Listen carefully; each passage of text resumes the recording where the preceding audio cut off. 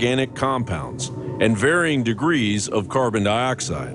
The study found that cognitive scores decreased as CO2 levels rose. Will this be the catalyst that brings the climate change deniers to their knees? Doubtful. Together with the various forcings and temperature increases from the individual greenhouse gases, we will see that what we end up with is a fourfold overstatement of the rate of increase in global temperature that was actually observed if we use the IPCC's methods to calculate what the warming would have been, a fourfold exaggeration.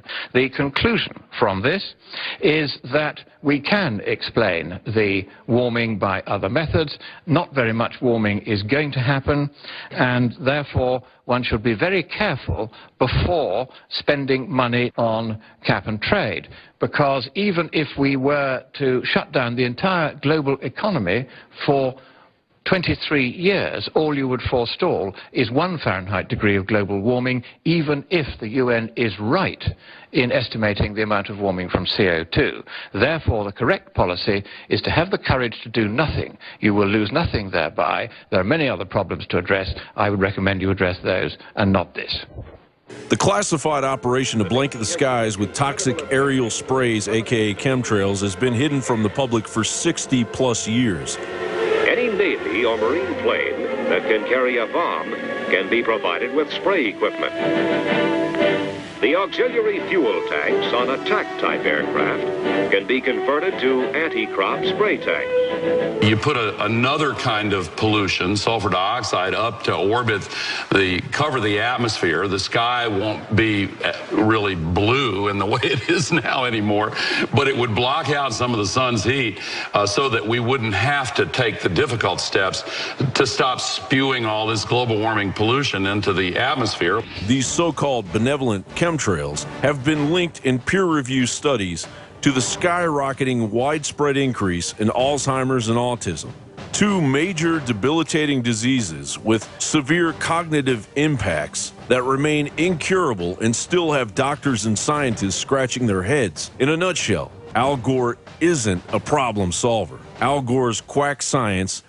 Some of the models suggest to Dr. Maslowski that there is a 75% chance that the entire North Polar ice cap during some of the summer months could be completely ice-free within the next 5 to 7 years. Not only did that not happen, but we actually have more ice in that particular location. Monsanto's secret geoengineering operation and the collusion of the U.S. military are responsible for a very real dumbing down of America. John Bound for INFOWARS.com.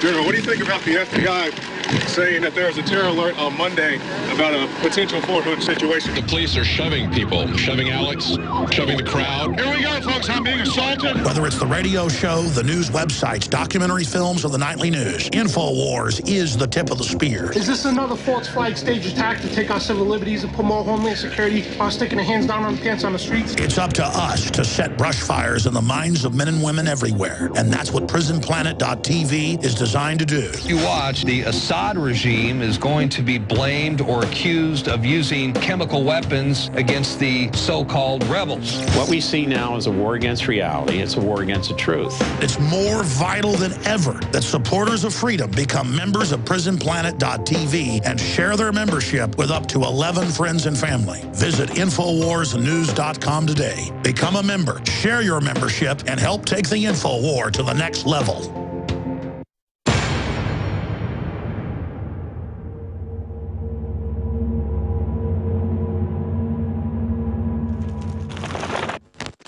Here is a clip of one of many reports her and Josh Owens have filed outside St. Louis at the big Manhattan Project site. Now, I told him, I said, I don't want you going to this unless you really volunteer. It's not my idea. It was Leanne's, but she's a tough cookie. She went out there, and it's been burning for 2 years, but now it's getting into the radioactive area. The good news is it was only about double what the normal background radiation is, and that could happen on a sunny day with the Geiger counters. Jacari found fish that had 10 times the normal, 14 times the normal in San Francisco. The media didn't believe it, sent reporters out there. This is 2 years ago. And they said, yeah, we found that. The Army went and confirmed Jacari's readings. We never claimed to be professional, radiologists. We had professional Geiger counters and a field meter, and we just, that were calibrated, and we showed the numbers. And then the Army went out and confirmed it, and it caused a debate. So here's a clip of one of her reports when she was right outside the fire zone within 100 yards yesterday. Here it is. I just got a phone call from Dawn Chapman. She's the founder of Just Moms STL, as well as St. Louis RadWasteLegacy.com. She called to let us know that right now the landfill is experiencing a leachate leak. It's huge. Dawn, what's going on? There's 10 to 11,000 gallons of leachate leaking right now back in the field down there. Leachate is very toxic. It's from the landfill. It's created from the burning Superfund materials and garbage that are occurring right next to you. We understand that a force main broke and the leachate 10 to 11,000 gallons of it leaked. That's what you're smelling right now. You're smelling the actual odors and emissions from that leachate. Right, and we're not going to be able to stay here too long because I'm literally feeling burning sensation in my chest. So this leachate, you call it dump juice, basically, but this is the radioactive material that's here in this landfill now leaked. 10,000 gallons leaked. And by the way, I mean, the crew, went out there, and I think they need respirators, not just masks. See the locals on with paper masks. I guess that might help a little bit. But the issue here is these things are all over the country. We're going to spend a few minutes with Leanne. She's followed a bunch of reports, and we're going back to Max Kaiser of MaxKaiser.com. But this, for me, is indicative of the establishment not caring. Look at Fukushima. Look at all these other examples. Leanne, your Skype was breaking up too bad earlier. Thank you for spending so much time out there. I've kind of told you I want you to get out of the area, but you're still back there on top of the radioactive hill of waste that's starting to leak. Leanne McAdoo. Well, we actually, Alex, that's right. We are back here at the Westlake landfill. I know you told us to fall back, but we wanted to come get some Geiger counter readings of our own, just for our own personal peace of mind. Happy to report that on this side of the perimeter, everything is fine. We're getting them in the high 40s. Of course, we'll probably be fine. The issue is for the families that have to be here every single day encountering that toxic material. Now, as you can see behind me, this is the leachate. This is where the leachate is stored, and it's leaked more than 10,000 gallons yesterday. What happens with leachate? It's kind of a water that's pumped through the landfill, and it absorbs some of the undesirable particulates in the landfill, which a lot of people complain about it because it'll cause pollution, things like that. The issue here is that this particular landfill, there is radioactive material. So this is what the families are concerned about: is how are you allowing this to leak into the air and things like that if we know that there is now a radioactive material here on this site. Well, Leanne, and I talked to you privately earlier. You were pretty emotional like we're talking to people with their deformed children. There's neighborhoods around this. Report that to folks. It has been a very emotional here. We've got some reports that are going to be coming up later where we actually got to sit down with some of these families. And there is a huge cancer cluster in the area. It's not from this particular landfill, but it's from the same Manhattan Project waste that has been dumped all around this city in many different areas. And so we've spoken with people who were actually involved there at Mallinckrodt Chemical Works. Their parents died. Their children have died. And then also we are speaking with people who were playing around in the creek in the 80s when a lot of the material in the soil, the sediment, was being moved and shuffled around when they were trying to create new subdivisions. Little did they know that there was 240,000 industrial waste barrels buried underneath that ground where the waste was from the Manhattan Project. And so they're just pushing the sediment around. These families, they're planting gardens in their yard, thinking they're doing good, feeding their children fresh fruit and vegetables. And now there is a huge cancer cluster in the area.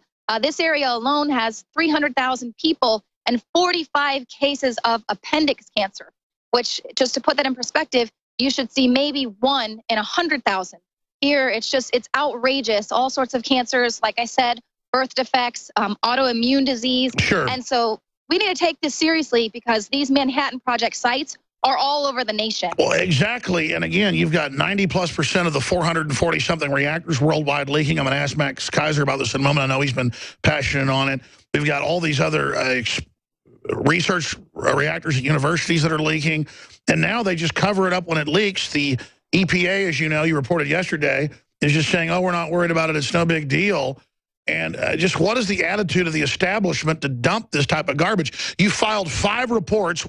I know you've got some other interviews you're going to do, and then you're going to come on back, Leanne, because we don't want you to, you and Josh to suffer the same fate as those locals. I think the bottom line is people should research where they live. Right. And try to not live close to these toxic landfills, even if the government says it's nutritious. Absolutely, and that's what the families are fighting for, is just to keep better track of this so people can know if they're moving into these communities. They didn't even know that there was the Manhattan Project was being worked on in St. Louis until a few years ago. These families, they wouldn't have bought their homes here if they knew that they were going to build right next to radiological waste. No, the community was not told. If they had lead paint in their homes, they would have to be told, but they had no idea. And so it's just very frightening. And like I said, you know, this is all across the country, and a lot of people don't understand why they're coming up with these rare cancers, why they're 30 years old, 35 years old, dying from cancer, or why their children are born with brain tumors, you know, that you see in 70-year-old men. So it's a pretty big deal, and they're just trying to get the government and the state government to do something about it, because this is going to happen to this next generation of people with this waste right now. That's right, Leanne. And be sure, I know you already have this set up. Don't let us bug you with these live broadcasts, because we can air all this later in the week and next week. Get those interviews with those parents. I mean, Fukushima happened 4+ years ago. They said we were conspiracy theorists to say that it would hurt children. Now they admit the rates of cancer, thyroid cancer in children are some of the highest in the world within 100 miles of Fukushima. So this attitude of just calling people conspiracy theorists is such a serious crime by these elites, and it really frightens me to think who's running things. Leanne McAdoo and Josh Owens, great job. When are you planning to come back to Austin? We'll be flying back Thursday night, so we'll see you there Friday. I'll be doing the InfoWars Nightly News. All right, well, let's have you and Josh in studio on Friday, Leanne. Thank you so much. Thank you.